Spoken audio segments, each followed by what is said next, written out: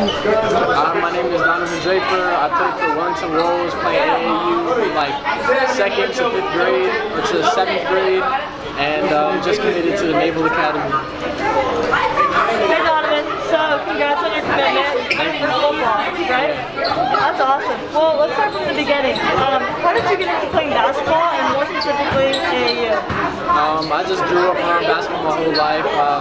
I used to wear the jersey of my cousin's childhood basketball team. My granddad coached all the way until I was 6 years old, and I started playing basketball.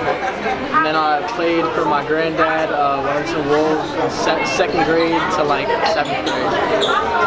So, how do you feel that AAU has shaped your life? Do you think it's made an impact on the way you live? Definitely. It definitely kept me out of trouble and shaped me to be a good person, and showed me how to be a leader and everything like that. And what are some of your favorite memories playing on the AAU? Favorite memories? Winning the 4th grade national championship, and I played for Wellington Wolves, obviously. 4th grade, played for my granddad, best experience.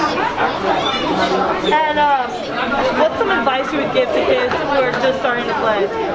Just stick with it, keep playing. Even though you take some losses, you're always going to win in the end, so just keep with it. And obviously you've been in our circuit for a while. Why do you keep coming back to our organization? It's a good organization. Has high intensity tournaments. It's just a good way to get exposure and then learn how to play the game of basketball. Well, congratulations on your commitment, and thank you so much for allowing us to interview.